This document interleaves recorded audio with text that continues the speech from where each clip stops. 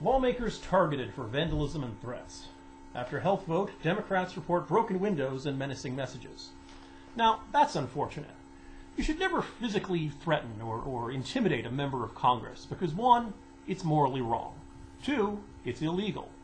And third, if you do, the member will immediately play the victim card and begin to release toxic amounts of self-pity.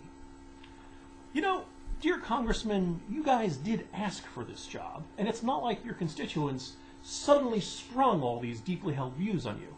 Those villagers outside your office with the pitchforks and torches, they've been there since last summer. Perhaps you heard all the shouting. Kill the Bill was not just a catchy rhyme or a shout-out to Quentin Tarantino. It was an instruction. When you dismiss your constituents' views, you really shouldn't be all that surprised that your constituents want to dismiss you.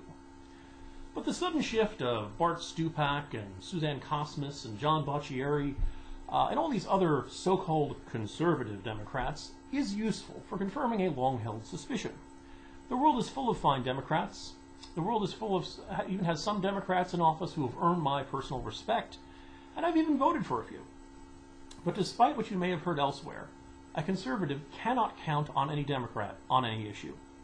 They always fold when push comes to shovel-ready stimulus projects in their district, and like Santa Claus, the Easter Bunny, Tooth Fairy, and Hanukkah Harry, it is time for us to put aside our naive childhood belief in the existence of conservative Democrats.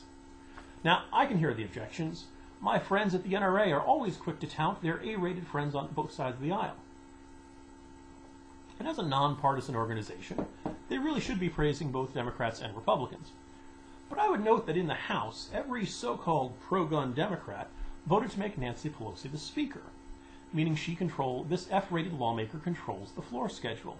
In addition, she controls the committee chairmanships, and she made F-rated John Conyers chair of the Judiciary Committee.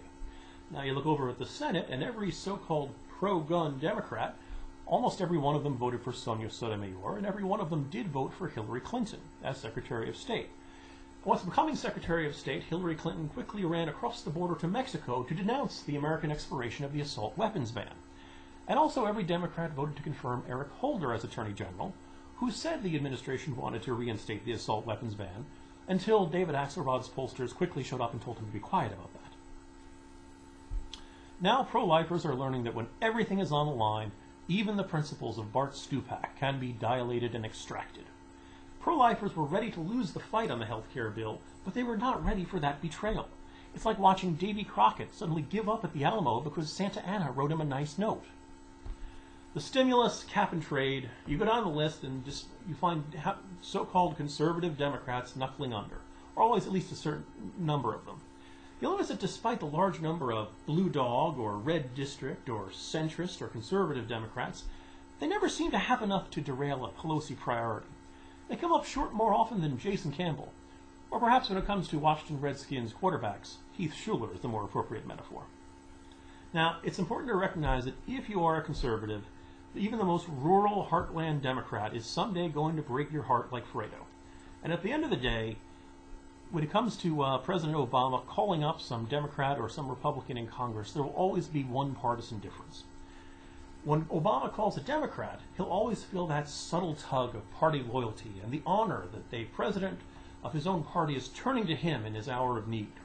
Whereas when a Republican gets that call and is inevitably told, Congressman, on this vote, on this bill, my presidency hangs in the balance. Any GOP lawmaker can, should, and probably will say, Mr. President, that's not my problem.